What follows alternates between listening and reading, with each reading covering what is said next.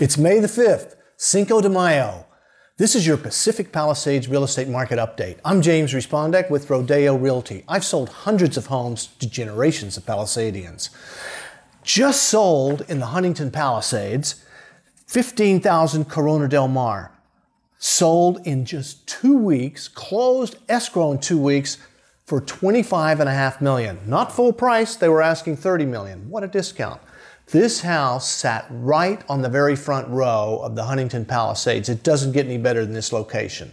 You might recall it was the cow house, they called it in the old days, because it had a black and white cow in the front yard. It was kind of cool. Right next to what has been called the dog park.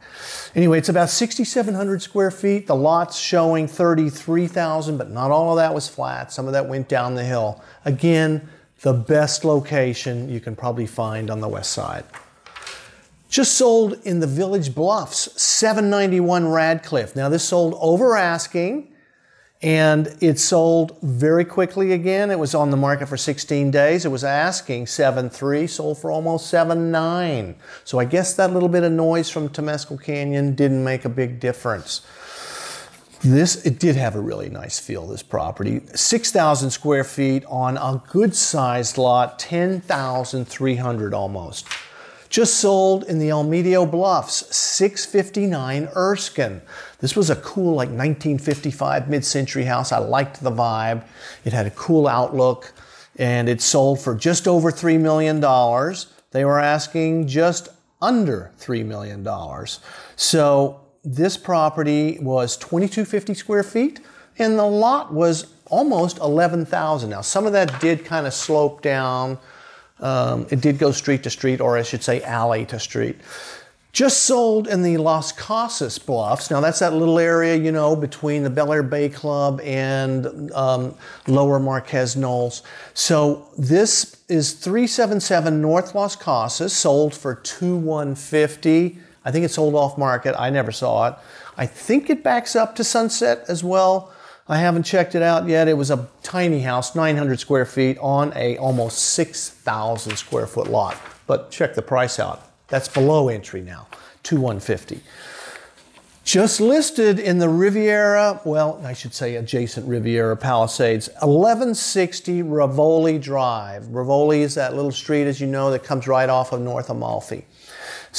Asking $6.3 million, 3,100 square feet, a newer contemporary, just finished in 2015, has kind of cool views across towards Will Rogers, and that property, the lot size is 21,000, not all of that's flat. It has a kind of a winding driveway coming up to, it's sitting on the top there. It's kind of cool location.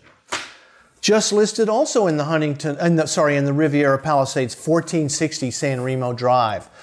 $6.5 million is the asking, 4,900 square foot house. It's a large lot, 47,000 square feet. Now, I've been to this property, not recently, but I've been to it over the years, and I think you kind of wind down a little driveway to it, and it sits kind of on a hillside, and then it drops back down to Sunset, as I recall.